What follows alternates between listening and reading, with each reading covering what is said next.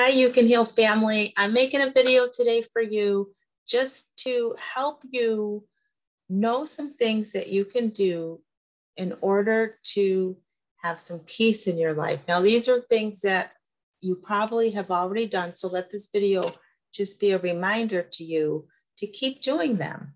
Okay, the first one is don't be around negative people. They will just bring you down. They want to talk about things that are unnecessary to your growth. They just really have nothing valuable to say, nothing important to say, nothing to say that's going to lift your spirit and lift your mood. So you have complete control of whether or not you stay in their presence. You can actually remove yourself, and this will allow you to restore peace back to you. The second thing is walk in nature. This is always a good thing to do. Spend some time in the presence of what God created. It centers you, it grounds you, it brings you back to a place of peace. So carve out the time, people. Get your sneakers on and just get out there. I live in the north, so it's getting warmer outside. So just get yourself out there and start moving, walking, looking up to the heavens and seeing the beauty that God made. Okay, notice the birds, notice the blades of grass, notice the rocks that you can kick along the way, and just be outside in nature. This will restore your peace. What else do we got here? Okay, the next thing is be mindful of your thoughts. And this one's really important because our thoughts determine our personality, our thoughts determine our actions, and the path that we're on. So if we can be mindful of our thoughts and monitor them and cast down anything that is negative, anything that is moving you away from a peaceful state, you have the control over what comes in your mind and what stays there. Okay, so don't let thoughts that aren't serving you, that are bringing you down, that are stealing your peace, take control over you. Notice it, recognize it, and then let it go.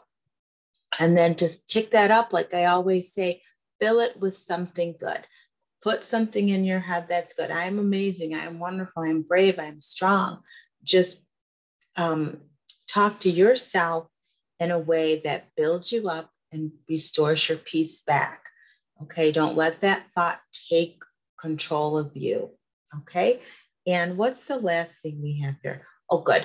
Listen to the Bible or read your Bible every day. You might not understand everything in it. You might not be that far along in your relationship with the Lord, but take time out to build that relationship every day. Spend time with God, spend time talking to him and learning about his character and who he is. Because the more we take on who God is, the more we begin to know who we are.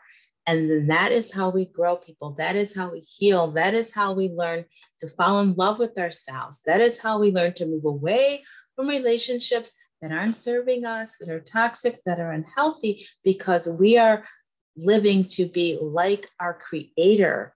Okay, and when you live to be like the one who created you, he is all good. The word says he's a good God. He's a good father. He wants good things for you and good things in your life. And he wants you to live that life of peace, a life of freedom, freedom from the past, freedom from things that have brought us down, that have hurt us, and that have caused us pain. Okay, so always remember, read your Bible, listen to the Bible, take walks in nature, be mindful of your thoughts. And what was the first one? Oh, don't be around those negative people. They have got to go.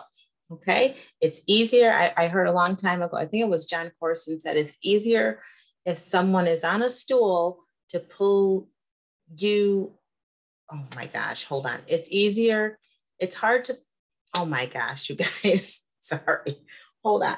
If someone's on a stool, it's easier for them to pull you off of it instead of you pulling them up.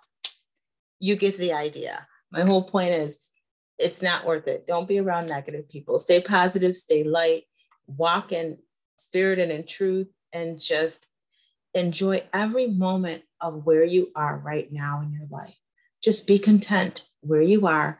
Know that every day you're growing and you're doing things to become a better person and to live that life that God's called you to.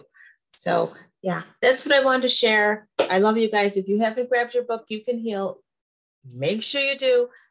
It's a great book. It's everything I did to heal. I'm always healing though, you guys. The journey never ends. We grow and we learn every day. So just keep going, keep growing, and I will talk to you soon. And always remember that true healing begins with self-love. Bye, you guys.